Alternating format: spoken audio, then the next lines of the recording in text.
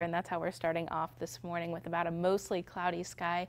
We'll continue to see cloud cover throughout most of today. Might have a few breaks in a few areas of some patchy drizzle as well. But temperature wise, things are pretty nice this morning, still sitting in the 60s across the board. We still have that higher humidity like the past couple days, so still feels a little bit summer-like outside. But our wind is calm and will stay pretty calm for the rest of the day. Showers and rain remain south and east of here right now. We're mainly just dealing with some cloud cover, and that'll be the tone for rest of the day. Most of that will stay out of our area, but we could see a few sprinkles here and there. So here's a look at your hour by hour forecast. We have lots of thick clouds out there this morning with those pretty warm temperatures for this time of year. Can't completely rule out a few sprinkles here and there in areas of light rain as we move through later on this morning into the afternoon. But the good news is most of the rain showers will continue to stay off to the east today, so east of about I-35. So out there could see a few sprinkles here and there, but overall most of us will stay dry for today. We'll see a few breaks in the clouds here and there where they thin up just a little bit,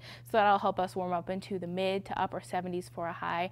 We'll keep cloud cover in the overnight hours, and we could see a few more sprinkles and light rain showers late tonight into early tomorrow, but the better chance for rain will start to move in tomorrow morning into tomorrow afternoon. That's going to be a little bit more widespread, where we'll start to see the thunderstorms start to roll into the area. That'll stay around for a good portion of your Thursday, but then it looks like things will finally start to clear out as we move towards the weekend. 76 today for your high. We'll have those mostly cloudy skies and a slight chance of rain here and there. Tonight, 63 for your low.